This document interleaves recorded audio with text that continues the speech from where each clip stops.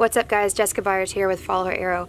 Today I'm going to be doing a comparison between a sight that I've been running for many seasons now, which is the HHA King Pin Optimizer, and their latest release that is currently on my bow, which is an HHA Tetra. So right off the bat, I just want to say you can't really compete with the versatility of a King Pin Optimizer. However, it may have some features that it's not important to you, it doesn't apply to your situation, and therefore you don't need those added costs. First of all, when I refer to versatility, I'm referring to the interchangeable wheels. So if you run different setups with the different game that you're chasing, you may have a lighter arrow for your turkey hunts, and maybe that medium weight for whitetail, and then you go super heavy for like a moose or elk hunt.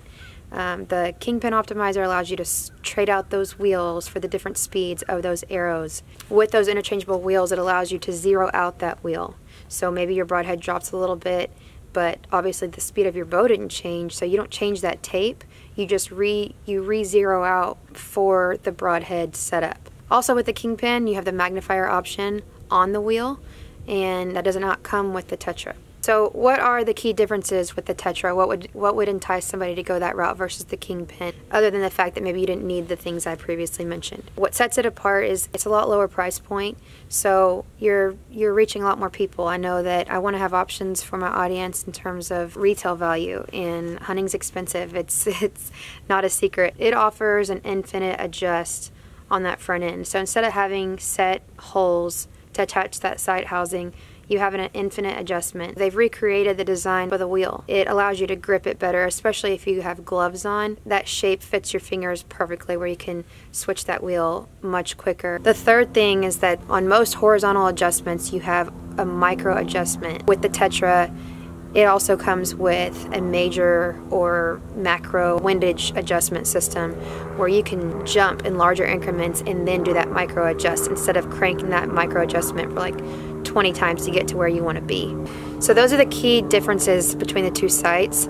The similarities that I want to go over that nothing, they haven't changed between the two sights. One is that it's using the exact same sight tapes. So you have a 20 to 100 yard sight tape, whether you get the King Pin or the Tetra. All accessories will fit both.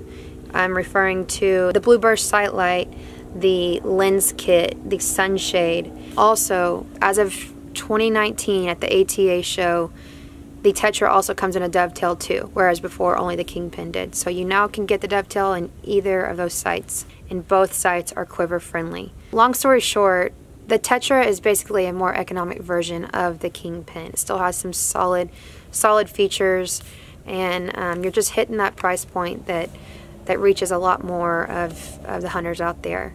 They're both great sights. Like I said, I'm running the Tetra right now. I've run the King Pin for years. You can't really go wrong with either of those. If there's anything I didn't address in this video between the Tetra and the King Pin, please reach out to me or comment below and I'll answer it as fast as I can. Again, this is Jessica Byers with Followherarrow. Thank y'all for watching.